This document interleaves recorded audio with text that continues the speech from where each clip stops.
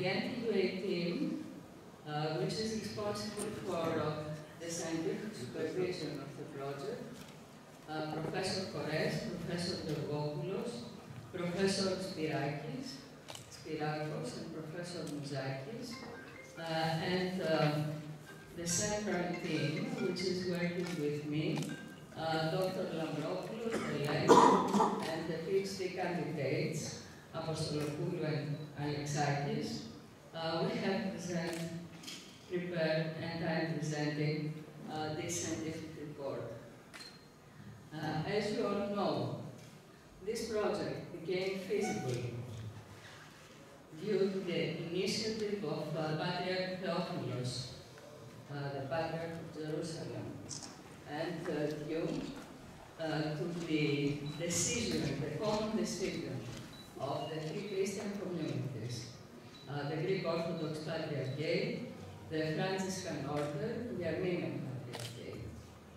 And we are here working to implement the rehabilitation of the Holy Edifice of Holy Sepulchre because of the generous funding from all around the globe, the World Monument Fund, the Mika Ertegun Fund, being the most generous, but not only.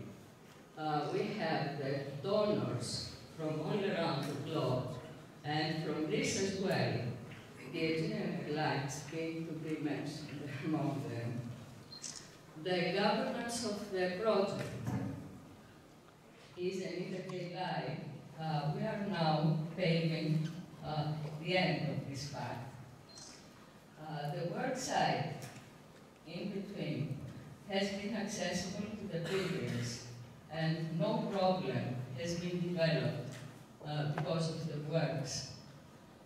The works being expanded from the construction site to the Latin Gallery. We are in progress of cleaning and protecting the interiors and the exteriors of the monument. The dismantling and the removal of the stone panels, it was the first step and very important, as we were obliged by the study of ἐργού to homogenize the structure. That means to develop adhesive and well-cooperating interfaces between the historic masonry and the Holy Rock. And we did that with a compatible, workable, and performing crowd based on the same research with lime and metakaolite, which was capable to penetrate the microstructure and of the stone and of the Holy Rock. And it was selected among the same commercial materials. The preparation for ground injection. Your gratitude, your paternity, your eminence.